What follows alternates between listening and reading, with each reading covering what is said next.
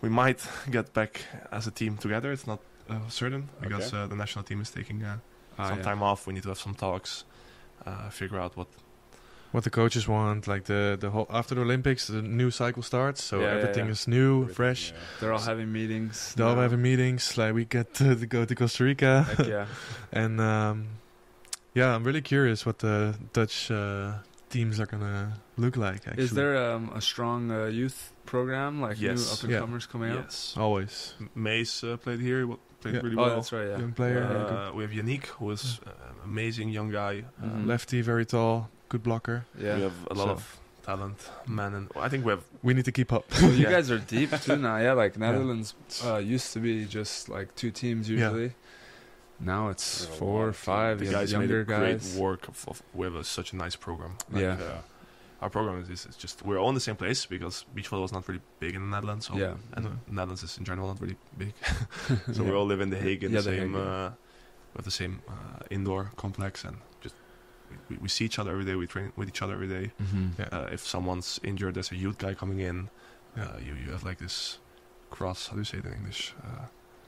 You help each other up and collaboration. Collaborative support. I mean, for you guys, do you think, what is it about the Dutch Federation that makes the Federation unique? Why do you think it promotes a healthy environment? I mean, do you think it's because it's always been that way in the history, or is it because of the new personnel and the players that are here now? Ooh, difficult question. Yeah, I think we're one of the only federations who train every day with each other. We're pretty good friends. Yeah. Of course, there's always a bit of tension, but still, like we push each other every day. I don't know. It's I don't feel like our national team is perfect, but especially when I look to other federations, like there are teams that don't talk with each other, don't eat together, or that's almost every single federation though. Like when I look at it, I'm like, the Dutch are the closest. That's I hold you guys like up here. The Polish guys, they're like, okay, we're switching partners off the court, and we'll eat dinner with other guys. The Americans, like, we're like so toxic between the team. Okay, can you explain to me why don't you guys train all together and make each other better? Well, we do. Be friends. So so the way our federation is, it's just straight points. You're just competing against each other in points. If you get more points than other guys, then they move up in the money and the health insurance and stuff. So we're constantly fighting each other for those spots. And then we do train against each other, but we call each other up. There's training group once a week, sometimes in the off season. But for the most part, it's the national team's there for athletic trainer support. They have a beautiful weight room, weight coach, sauna, ice baths. They have meeting rooms, but you bring your coach in to do the meetings for the most part. They have nutritionists, so they just give us all the resources, and then we pick our partners. We submit it to tell them who we're playing with.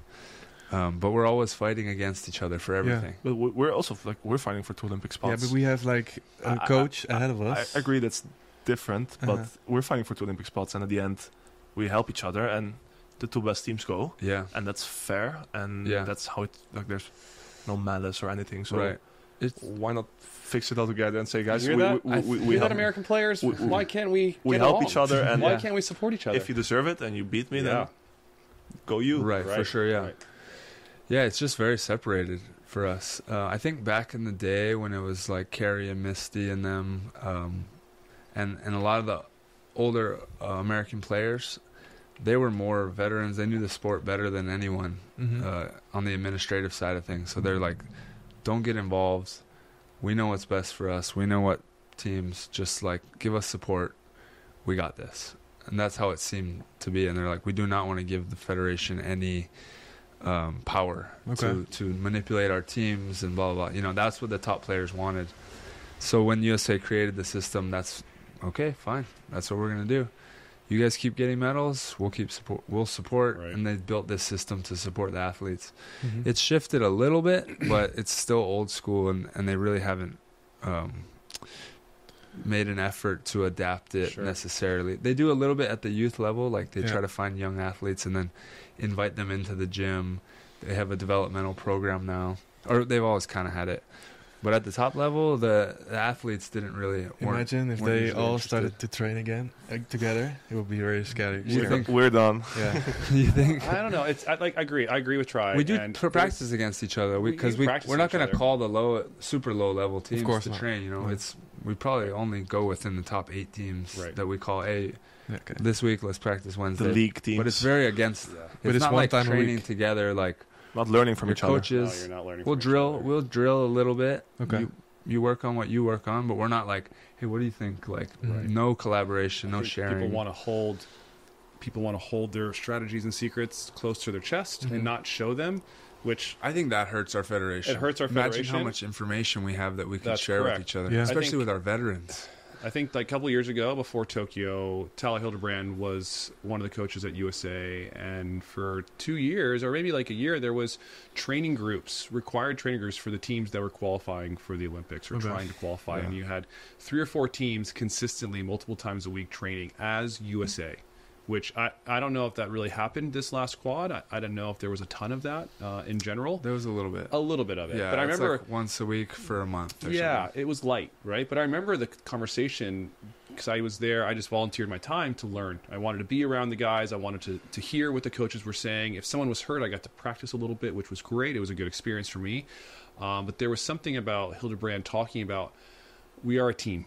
You know, only 2 teams will get to go, but because of the support and the practice and how hard teams 3 and 4 are pushing teams 1 and 2, they will be better in the Olympics, and which can generate more points, which can generate maybe a medal. Yeah. So maybe you don't go to Olympics, but you have a role in helping our USA program get medals at the Olympics. And you have a chance. And you have a chance. Of course you have a chance. So I think that was really cool, and it was the first time I think that everyone was hesitant to be like, okay, USA all together because like, it was hard. Like we're all like, it was weird. I don't know about this. Yeah, because everyone was fighting for themselves, and I think not having, whereas you guys have a few coaches that help multiple teams, correct? And it's the umbrella. Yeah. If we had that, it would be a totally different game. But because everyone is on their own with providing their own coaches, there's benefits and perks of that. But maybe the downside is having that like almost college-like atmosphere where you're grinding together, you're building up your counterparts, you're helping them.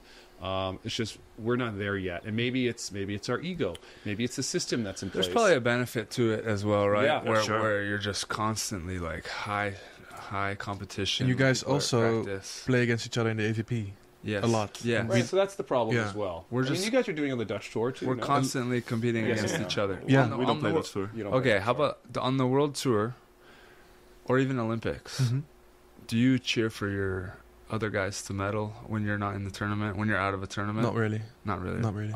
I think a few years ago I would actually really wanted them to lose, but as I grow older, it doesn't. Doesn't really. Maybe try not to. I have thoughts of this. Like I want them to lose, but I've also thought like, okay, I genuinely like.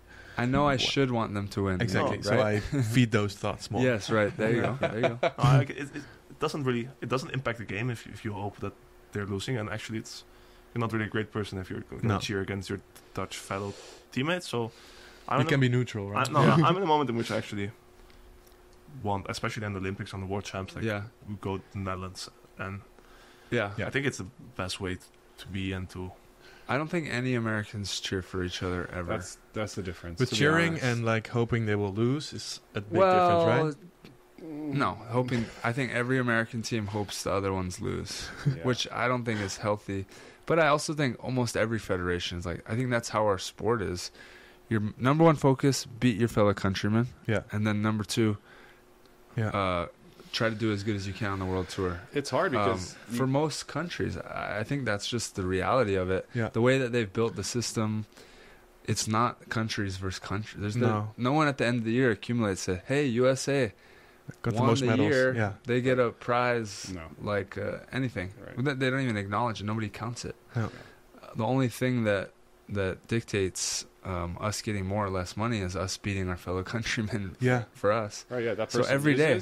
I win more money. Yeah. So I would like them to lose. And it could be your... Which is rational. Which is rational. This is your health insurance, like legitimate you feed your family with the money. Yeah. Some people have families. This is your health insurance for your kid, for your wife. Then we get into the money problem of beach volleyball, which is not... How do you guys get a stable income in America? Like, You got to put together multiple pieces. We're a lot luckier because of AVP. Yeah, and good AVP, branding. We can leverage a lot of sponsorships through that. Brands here don't care that much about the World Tour. They don't see it as obviously right? Like nobody's watching it in America, not really. But the AVP, we're on TV a lot, or at least on lately some random. What channels? Random channel. There's a handful of different channels. We're on YouTube, Valley, whatever it is. CW. Yeah, but we get a lot more exposure through AVP. So that's sponsorships are better there. You have that bucket, and then you have the prize money bucket, which AVP's. If we play the same amount of events, AVP and World Tour, we're gonna make double on the AVP. The elite AVP prize money is of a major. It's like an elite. It's an elite, yeah. That's insane. Yeah, and AVP's an elite prize money, but without all the teams in the world. Yeah, so it's pretty good teams though. Good. No, we're deep for sure. No Molsorum, no Amon Helvik. No, come on, the level to go there and is with the league. Is the prize money going up or?